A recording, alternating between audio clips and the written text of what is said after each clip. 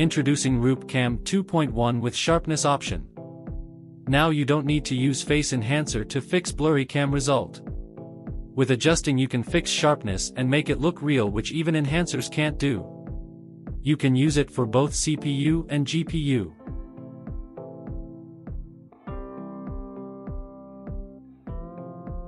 To video call with this you need to have OBS Studio. Choose your source as Windows Capture.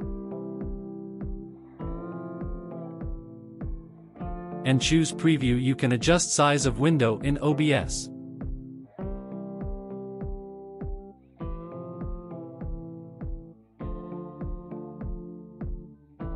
To stream it out, click Start Virtual Cam.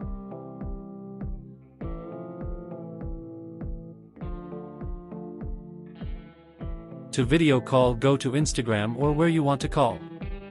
Choose your cam as OBS Virtual Cam and have fun. I hope you like this info. If you got any question or request, comment.